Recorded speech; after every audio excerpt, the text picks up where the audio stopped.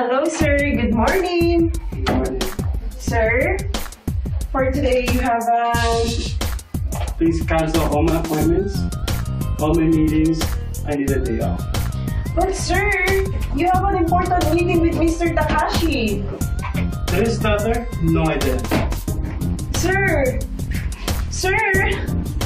Sir!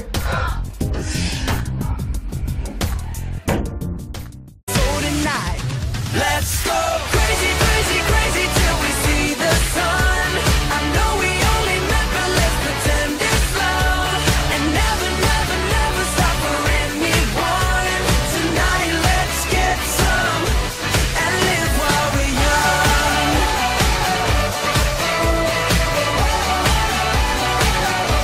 And live while we're young. Tonight, let's get some and live while we're young. Tomorrow. Oh, I Sir. do. So I'm available all day today. Can you make me an appointment with Mr. Takashi and other investors? But sir, we have a problem. No problem. Hindi na daw mag-i-invest si Mr. Takashi at marami na rin mga investors ang nag-pull out sa kumpanya. Huh? Paano? Sir, you need to check the news. Mahigit 200 kumpanya na ang tuluyang magsasara sa gitna po ng pandemya, kaya maraming mawawalan din ng trabaho.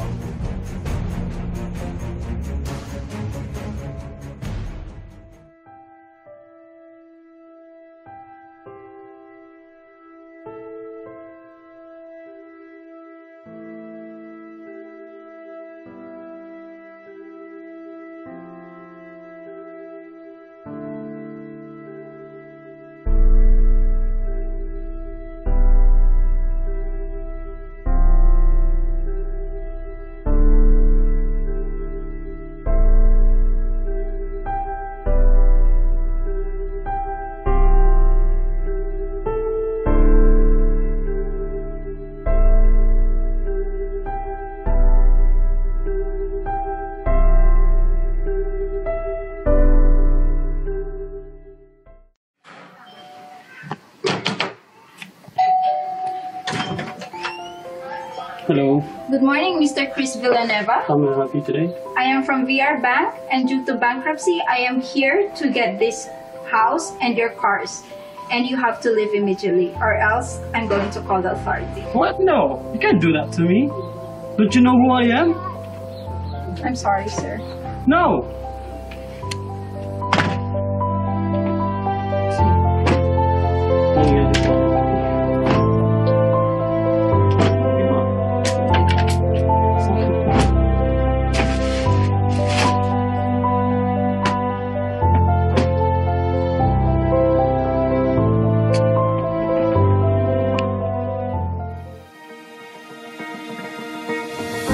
Baka doon na dito. Ito naman, nanginis lang kita eh. Kamusta? Okay lang. Eh, may gusto lang din ako i-share sa'yo. Share? Maya, Bible yan ha. Sa ginamit natin yung kasalanan yung hindi na tumuglo sa akin. Ito, mga ba, you are special, di mo ba alam? Alam ba kung ano yung rin ng plano ng Lord para sa'yo? Oo. We are created in His own image. Ano ba yun? Ito?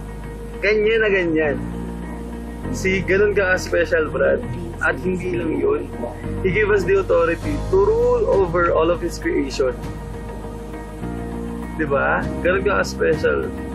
And, sa sinasabi mong, ang dahil mong kasalanan, alam mo ba nasabi sa Romans 3:23 na lahat ng tao nagkasala? Lahat ng tao. At sabi din sa Romans 3:10 na walang matuwid ni isa.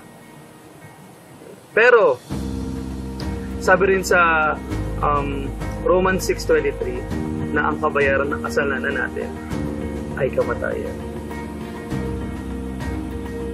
Kamatayan. Yun ang bad news, kapatid. Pero, may good news. Kung may bad news, syempre may good news, di ba? Yun. May good news, kapatid.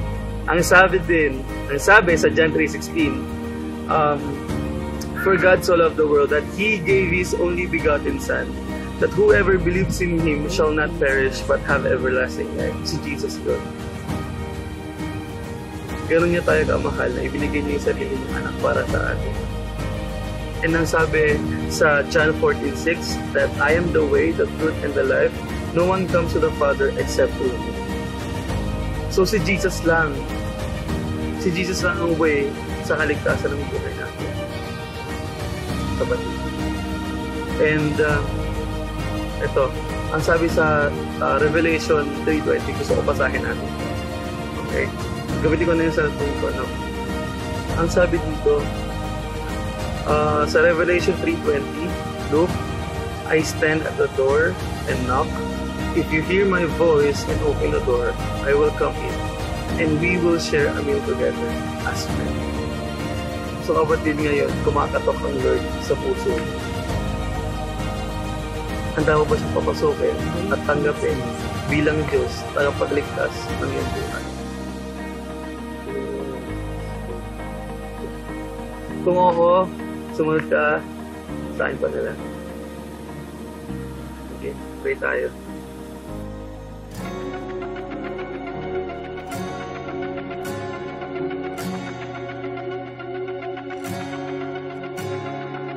Anytime a heart turns from darkness to light, anytime temptation comes and someone stands to fight, anytime somebody lives to serve and not be served, I know God is on the move, hallelujah. God is on the move in many mighty ways. God is on the move, hallelujah. God is on the move today.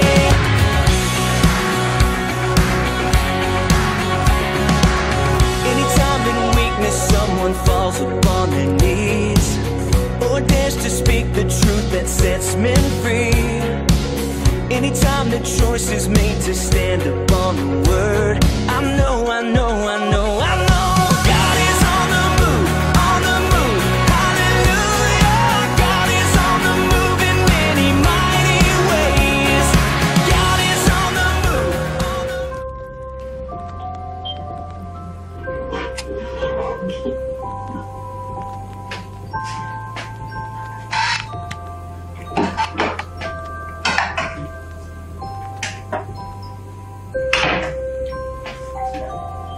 Ma! May nagdo-doorbell! Oh, may nagdo-doorbell nga!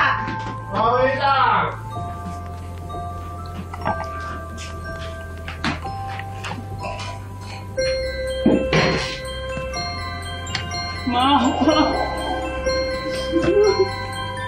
Oh, bakit? Sino yan?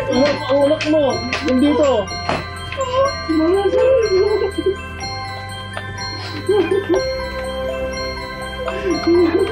Halika, doon tayo sa loob mo.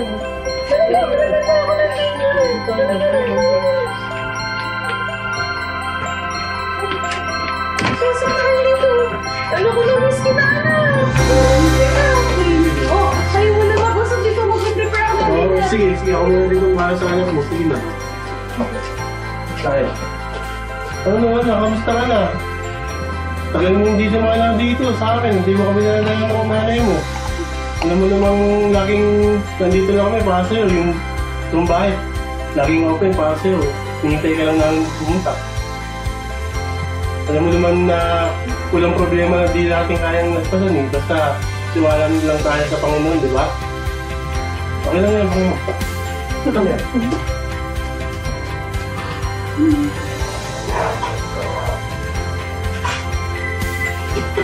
Oh, handa na yung hapunan natin. Tara na. Tara na, punta lang kami dyan. Maligit lang. Balikan na anak. Dito ka naman ako. Ay, sorry. Kasi dalawa lang na-prepare ko yung kubad ko ng tayo. Okay na kayo. Tulog pala yung drop natin. Ano naman nailagay ko kasi siya na. Yan, hindi na ako. Ano na? Bago ka ha, magdasal na tayo. Sige po, sige. Pwede po ako na mag-pray. Sige, ano? Ikaw na ako.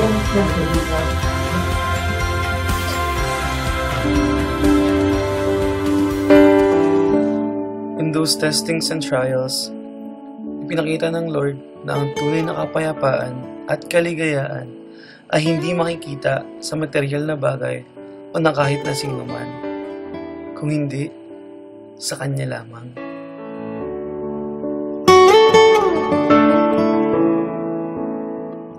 Kagaya ng mga magulang natin na handang patawarin at tagapin tayo, ano pa ang Ama nating nasa langit na nag-aantay lamang na bumalik tayo sa Kanya. Kaya kapatid, kung napapanood mo ito, hindi pa huli ang lahat, inaantay ka niya. At kung nakakaranas man tayo ng problema dahil sa pandemya, buhay ang Diyos at hindi ka niya pababayaan.